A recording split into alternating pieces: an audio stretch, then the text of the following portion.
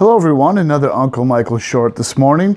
This time taking a stroll down retro computer memory lane with the Packard Bell Axcel 2420 from 1994. This is a Pentium 75 megahertz desktop with a 1 gig hard drive, 16 megs of RAM and everything else built in. It was one of the first computers that Packard Bell considered multimedia capable.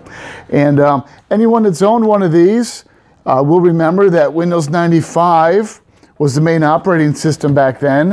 And with these Packard Bells, this was top of the line. Everyone had a Packard Bell one way or another. And this is one of my scrapyard finds, and it's actually in really good condition. She's very clean, it works well. It's just a heck of a find as far as I'm concerned. Just wanted to show everyone, take a stroll down memory lane with me today.